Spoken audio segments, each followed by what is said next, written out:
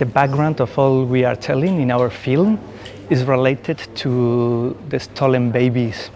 It's a very dark part of the Spanish recent history. After the war with the dictatorship and until the arrival of the democracy in Spain, there were a lot of cases in hospitals relating stolen babies and politics. At the beginning, it was something related to the winners of the war and the losers of the war, because the winners, they decide to steal babies from other families, from the non-good families. So this starts at that time, but it goes until nowadays because it's still open in Spain. We can read in the newspapers every 2 months a mother talking about her case and fighting to get the information about what happened, because it's still a wound, an open wound, and it's very, it's something related to our recent history and something very violent and hard for our history also. So this is the background.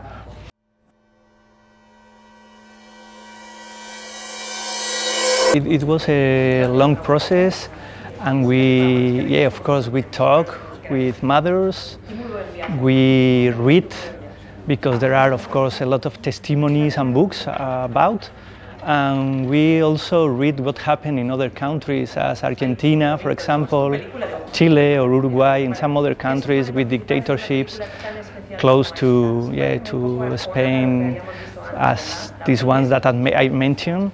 So it was a very long process, but after, for me, it's important also to say that I'm a film director, so it's very important what we are talking about, but it's also important how, and the formal decisions we take. If not, I will choose to be maybe a journalist or maybe someone who works with the law.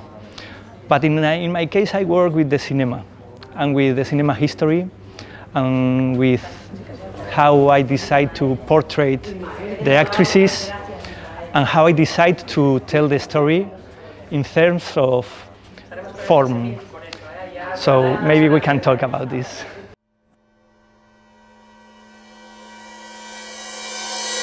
There is something related to how we change from one film to another, that it was in the origin of the project.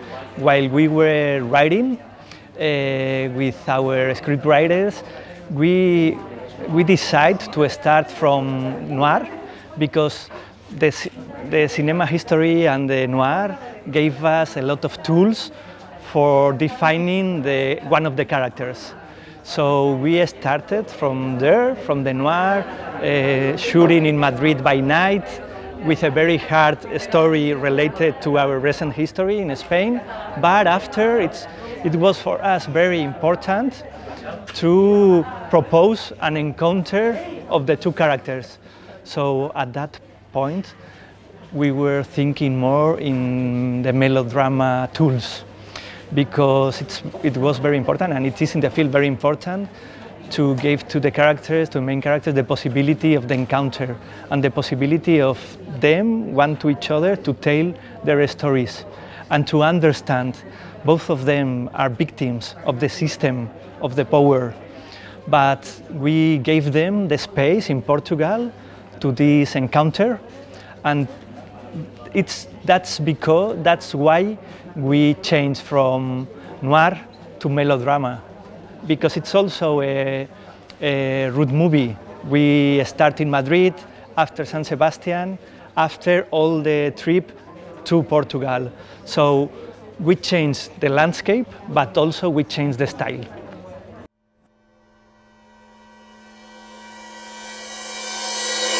There are very important the different voices of the actresses, of the characters.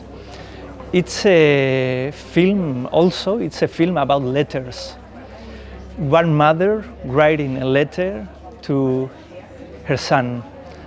But we have two mothers, so one of them, she decides to write in the classical way.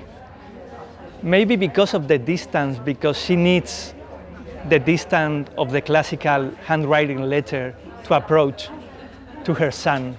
But the other one, she decides to use the contemporary way of writing letters, who is our mobile phones and the voice notes. So we have these two types of letters in the film because it's not easy for a mother to talk with a son in the 18 adult, young one. So it's not so easy as you can go and talk with him, because I'm son and I know how it was at that period talking about life. What are you going to do with your life? What are your desires? So both of them, they use this tool of the letters to approach, because sometimes it's not so easy to approach directly talking. So they use this, and after the letters, they feel that they can talk directly. And I also love a lot how the cinema history use letters. For example, for us it was very important in the process to remember Chantal Akerman's News from Home.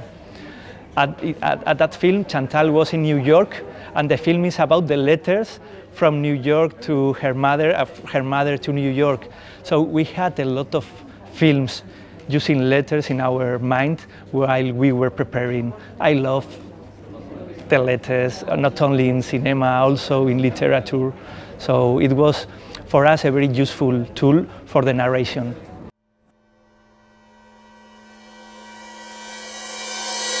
For me, it was very clear when first I saw Ana Torrent, that for us in Spain, it's like a phase of our history, from Víctor Iriarte to Saura to Amenábar and some other big names of our history. So I received first this video letter from Ana, and for me it was wow, I was very impressed.